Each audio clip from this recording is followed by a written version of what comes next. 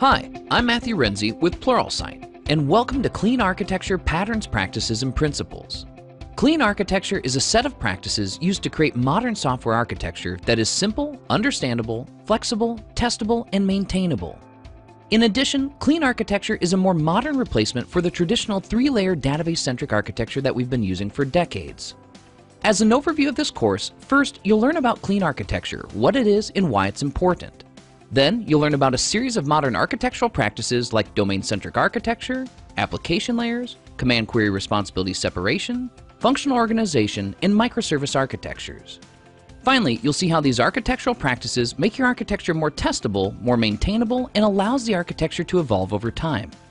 By the end of this course, you'll have the skills necessary to understand and implement these clean architecture practices on your own software projects.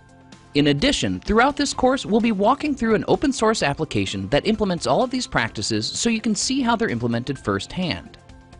As an introductory course, there are no prerequisites for this course. However, having basic experience with at least one C-like programming language and basic knowledge of software architecture will be beneficial.